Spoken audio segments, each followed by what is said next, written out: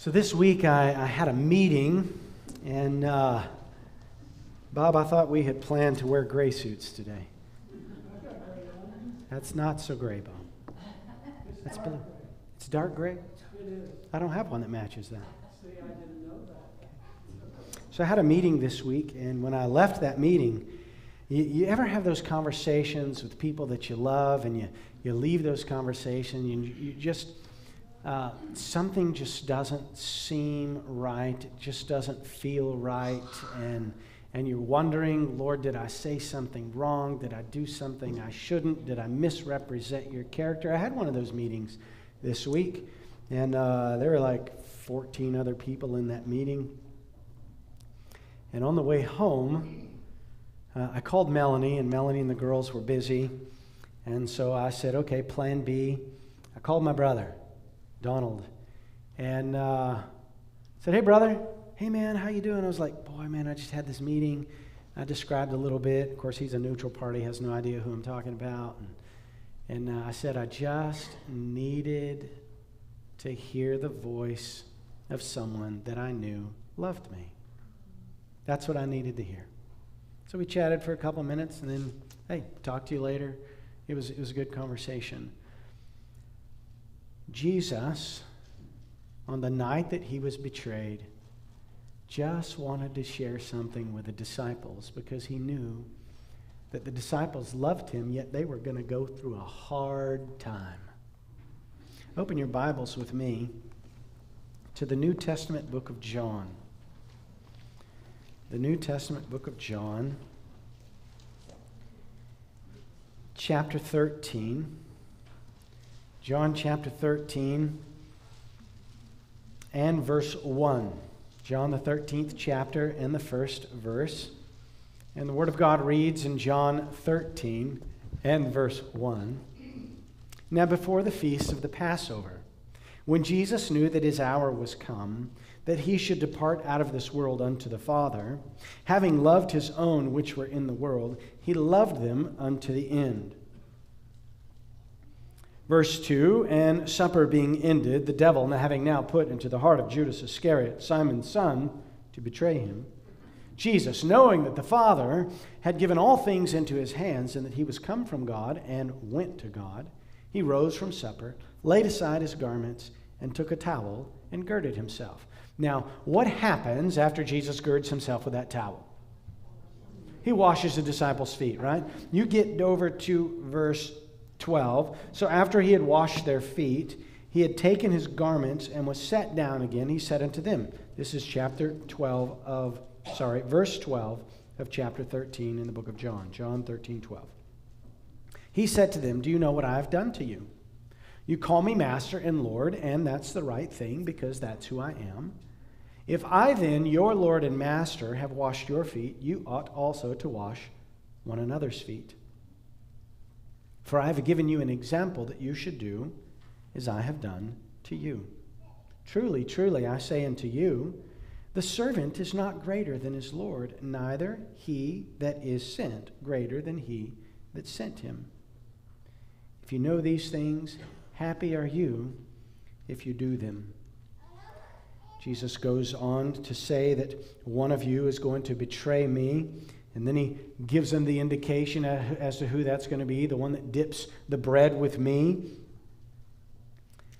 Verse 31, therefore, when he was gone out, Jesus said, that's when Judas left, Jesus said, now is the Son of Man glorified, and God is glorified in him. You keep going down in chapter 13, and Peter says, I will lay my life down for you in verse 37. And Jesus says to him, you will lay your life down for my sake? The truth is, before the rooster crows, you will deny me 3 times. Then he says, let not your heart be troubled. You believe in God, believe also in me. Thomas, after Jesus finishes, Thomas says, Lord, where are you going? We don't know where you're going. Philip says, show us the Father, and that will be sufficient for us. And Jesus begins talking to these disciples after he has washed their feet, after they have participated in what you and I know as communion or the Lord's Supper or the Last Supper. And he talks to them. The rest of 14, the rest of 15, verse 16. If you have a red letter edition Bible, there's a couple of clarification verses that John gives us in chapter 16. And then you get to chapter 17, and Jesus is still speaking. They are still in the upper room following supper. Jesus is sharing his heart with his disciples. And Jesus prays in verse 21. Now remember, he has eaten supper with them. He has washed their feet, eaten supper with them. Judas is going to betray him. Judas leaves. And Jesus shares his heart. And part of his heart is in verse 20 and 21. He says, and Jesus is praying here. Well, go to chapter 18, verse 1. When Jesus had spoken these words, he went forth with his disciples over the brook Kedron, where was a garden, into which he entered, and his disciples. So following this occurrence of Jesus having dinner with them, the communion service, Judas leaving, Satan entering into Judas, Jesus is sharing his heart. And before they leave that room, he says in verse 20, "Neither do I pray for these alone, but for those also who shall believe on me through their word." Jesus had us on his heart prior to his death in the upper room at the Last Supper. He says, I'm not just praying for those, Father, that are in here with us. I'm praying for those who in the future will believe in me. Verse 21, and notice what Jesus prays for us.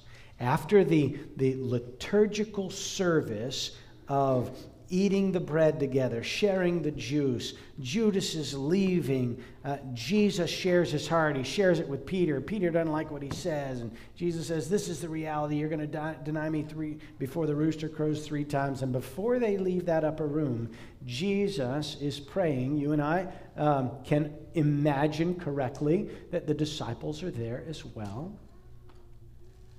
And the disciples hear Jesus say in verse 21, this is his heart, that they all may be one, as thou, Father, art in me, and I in you, that they may also be one in us, that the world may believe that you have sent me.